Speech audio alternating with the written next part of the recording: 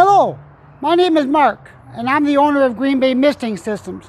Green Bay Misting Systems is an outdoor event cooling company that specializes in renting and supplying mist fans and other cooling apparatuses for outdoor events, such as marathons, weddings, graduation parties, music festivals, bike tours,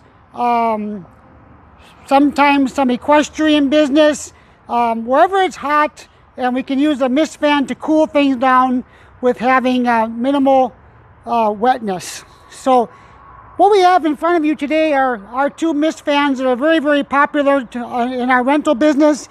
On my left, we have our high pressure fan, and on my right, we have our mid pressure fan. Both of the fans are pretty much the same, but with different size pumps under these housings. This particular fan right here has got 1,000 PSI coming out of it, and this one has 880 PSI. This fan will cover like a 10 by 20 area, and this one probably about a 10 by 10 area.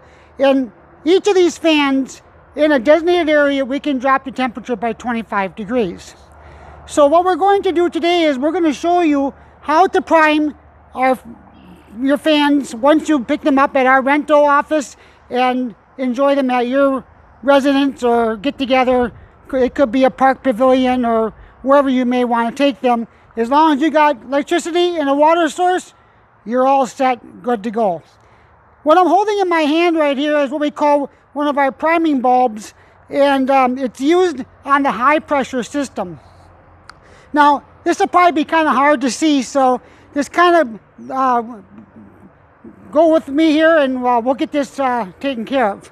So after you fill your cooler up with 40 gallons of water, you set your fan on top, and now it's time to prime. So what you want to do is, we have these nozzles right here.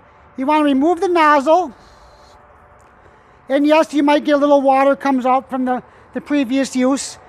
And then basically all we do is take our priming bulb, slide that over the top of that where the nozzle was, and we turn our fan on. The back of the fan, there's a switch. It'll say pump only, pump fan switch. We turn it in the pump position.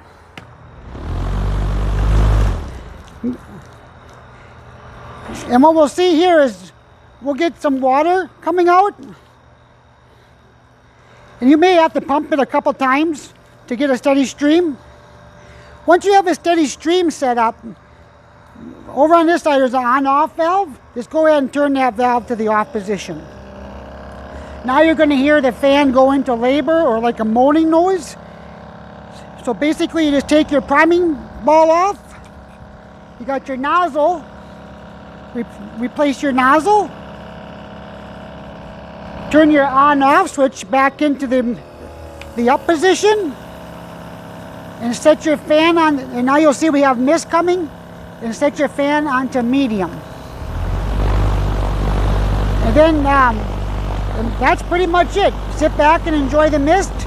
To get the benefit use from this, as you can see right now, the mist is kind of going over the back of the fan. Well, if we turn this fan into the wind, it would push the mist even further, cooling off a larger area. We'll shut this one down for right now. And over on this side is our mid-pressure misting fan. This fan here is the one we like to give out to residential homeowners. And the reason that being is it's just so much easier to prime.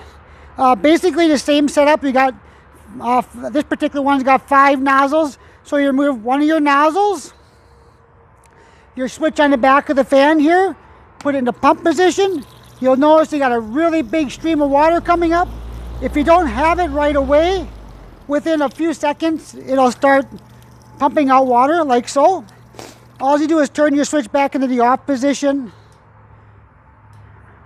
replace your nozzle as such, turn your mist back on, adjust your fan to medium, and sit back and enjoy. That's all there's to it, ladies and gentlemen. Thanks for watching. Subscribe to our channel, greenbaymistingsystems.com. I'm sorry, that's our web address. Take a look at our website. subscribe to our YouTube channel, Green Bay Misting Systems, and we are always available during office hours. If you have any questions or concerns or problems getting your fan to prime, we're always here to help. So having said that, we'll see you next time in the mist.